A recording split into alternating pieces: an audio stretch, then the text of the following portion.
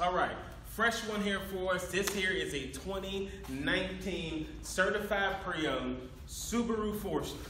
I like to go over some of the great things with this vehicle. Let's start from the beginning, okay? You'll see a difference in the Forester with a normal Hawkeye look for sure.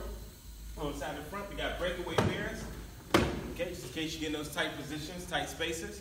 Roof rails, just in case you travel. We know Subaru's good off-road just as well as on-road, okay?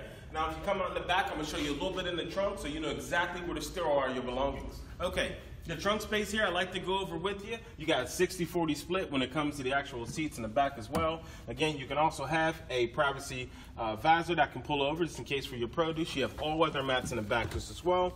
Underneath, you'll notice that the undercar storage as well too, if you like to put anything underneath there, just as well as your spare.